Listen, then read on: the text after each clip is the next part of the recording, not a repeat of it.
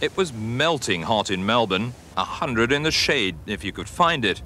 Even the demure princess detected a touch of dampness on the upper lip.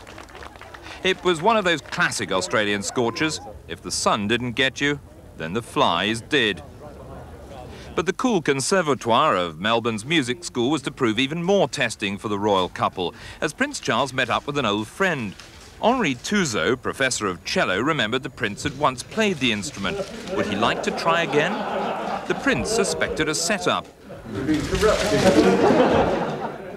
But he graciously agreed to blow a couple of notes, sufficiently in tune to avoid being called a whining pom.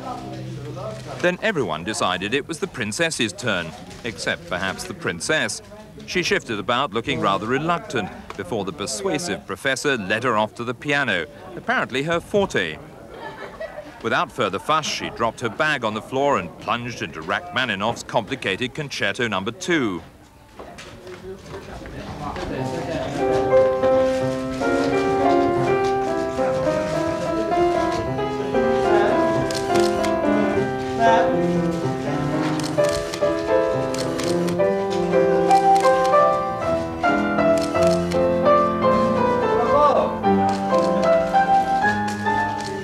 When her fingers finally failed her, the princess looked for an escape.